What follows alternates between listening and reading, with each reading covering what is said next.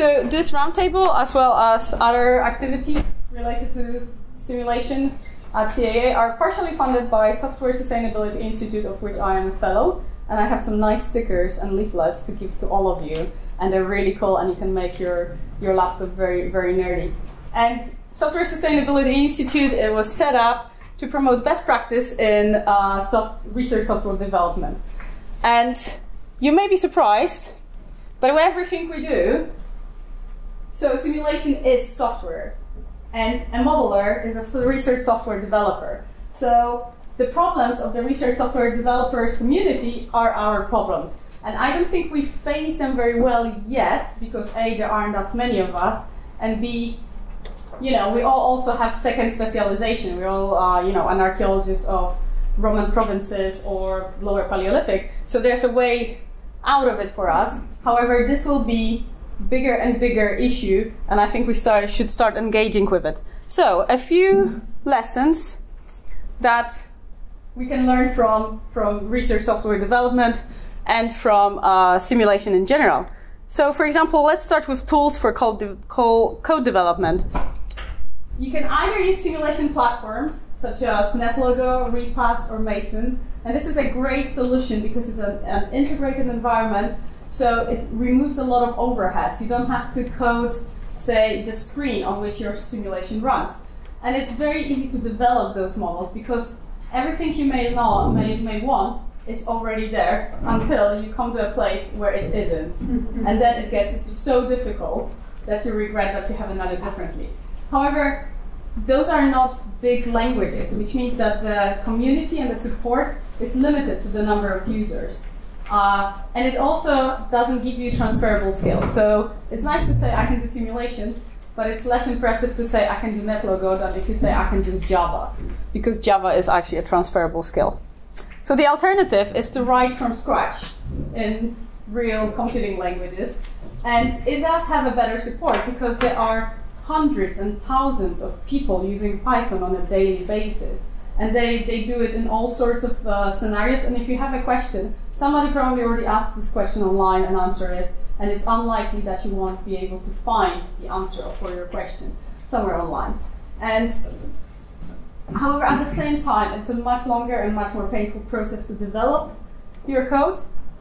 Having said that, you have a much higher level of control over what is going on in the code because you know exactly how things are coded and how it's all developed. So there is a bit of a balance to be struck between the two.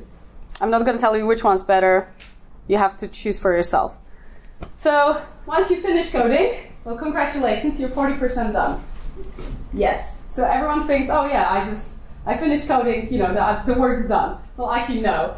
Testing is a big topic, and it usually takes way more time than actually coding the simulation. And there are many different methods for that were developed for computer science that we can just use because they are out there, and it's much easier to pick up the tools that are already available than create the new ones. So you can use passive methods such as assertive testing or test-driven development, which are well described in the computer science literature. You can use active methods. I think the one that everyone uses for NetLogo is just looking at it and seeing if it looks reasonable. It's not great, but it is a way of debugging the code. There are other ones, and there are so many tools out there to make it easy that it's pretty shocking that we're not using them more.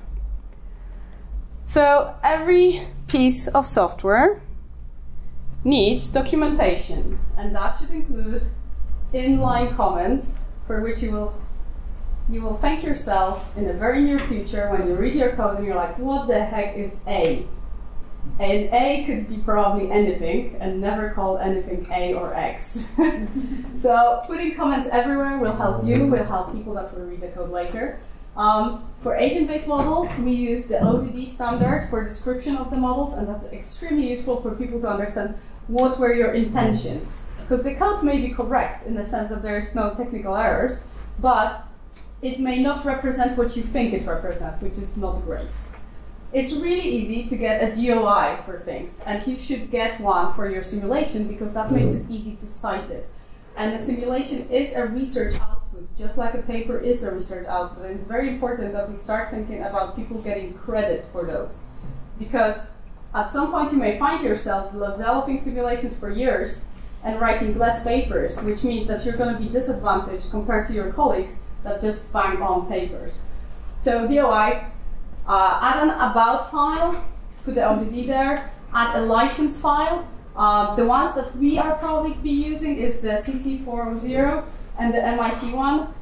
They are, reuse for non-commercial purposes, but with attribution. So people that use your simulation or any part of it should always cite it and should always give you the credit. Make it open access. I don't think I have to even talk about it because it's so obvious. And the credit and attribution thing is very important. And very recently, I went to a hack day and created a tool that allows you to figure out if you should cite software. And that actually applies to any research software. So if you're a GIS person or somebody that does statistics, that still applies. So if the software asks you to cite it, you have to cite it. It's like when people say, oh, you can use my image, but you have to say where it's from, you do it. The same for software. And if it plays any critical role in your result, you have to cite it as well so that people can reproduce it. And finally, if those are not the case, you should still cite it if the people there, they depend on academic funding because they have to show the impact of what they did. And you can just as well cite them so that they get more money to do it. So yeah, those were the few lessons from software development. Do you have any questions about that? That was a bit of a do this.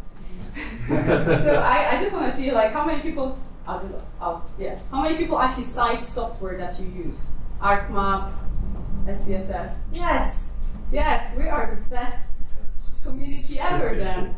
Because when you think about it, we use a lot of different types of software. I mean, I just use Prezi to show it to you, but I don't cite Prezi for goodness sake.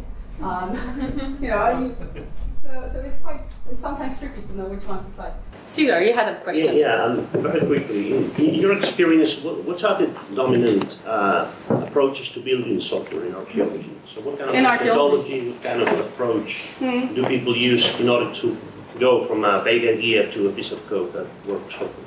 I noticed that archaeology seems to be, agent-based modeling is the preferred tool almost exclusively. However, there are pockets of specific topics that are actually not using agent-based modeling at all. Which, for example, if you're looking at the Neolithic dispersal, the dispersal of Neolithic, 90% of models, except for very recent one, are actually the equation that Elizabeth showed. And so it's interesting that it's topic specific rather than, and not even research question specific, but topic specific. So agent-based modeling is used very widely. And then, for example, for things related to cultural transmission, it's almost exclusively equation-based modeling. So it almost kind of feels like there was the first person and they did something and now everyone's kind of does the same thing but kind of goes on with it. And for agent-based modeling, it's mostly NetLogo. For equation-based stuff, it's mostly MATLAB and R. I think there's a lot of development in R because it's open source. It's a relatively easy language to learn, and there is a lot. Python is easier. There is a lot of online documentation, and you can create a package in R that other people can download. So one of our colleagues from the lab in Washington State, Andrea spent some time with us up there, has been developing models for doing paleoclimate reconstruction. And right now, it is the code, if you just start the code and run it, is specific to the United States, but you give it a window and you say, use this data, these climate models, and it will take climate models from the last thousands of years and will give you an output of that reconstruction.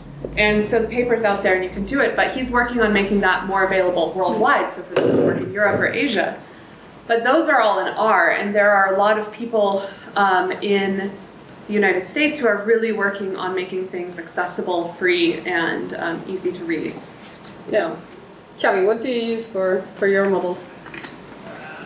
Interesting. I mean, I started with C++, but then, I mean, if you have a very a complicated model, then you need something quick, and C++, estimating speed is way better than the rest.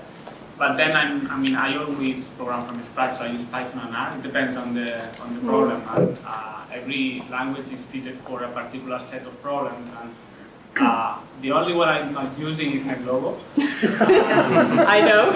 I think there's a qualitative difference between NetLogo and the rest, because the rest are, let's say, you can do everything you want with the other ones, so they're not, you can do the analysis with the other ones. With NetLogo, it's not the same. It's a very narrow package for a very particular thing. So my question is, okay, but when you have the model, you run it, and then you explore it, and you analyze it. If you use NetLogo, you need to use another platform, right? Or what's people doing with this?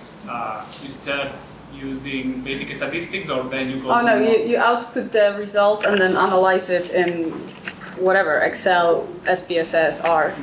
So it's not done within NetLogo. I mean, you can have some stuff that kind of calculates itself as you go, but yeah, the results are outputted into the text file. The cool thing of learning Python and R is that you can do the model plus the analysis in the same platform. So in some ways, it's a, let's say, easier solution. But still doing an agent-based model in R is challenging, because it's not designed for that. There is the R and NetLogo interface, and so you can code in R and it will run in NetLogo and spit everything back out in R, which is pretty rad. But still, it's not the same language in the sense of the same syntax. Sure. And if you use Python, then you can do your maps, you know, scripted in Python, because ArcMap and QGIS work in Python. You can write your simulation and run on those maps, and then you can analyze the results all in one language. Win. Total win. So yeah. And you can write your unit testing. But the Python for ArcGIS is not, I don't think it's a Python, native Python. There's keywords. Sorry, in the which one? By S3. Oh yeah, sure. But So, you know, at the end of the day, you still use, you know, a lot of Python syntax. So I just mean you don't switch cognitively to another language. No, but you can not transfer directly. But Python offers a lot of library,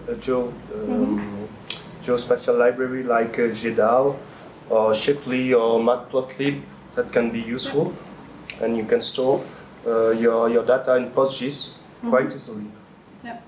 Yeah, it's a bit of a balance of like, how long do you want to spend developing stuff versus how sure you have to be about results. So I think the more complex your simulation, the quicker you should move on to scripting languages. I would say this. I think other people would disagree, but we don't have any more time for this topic to discuss because we need the next person.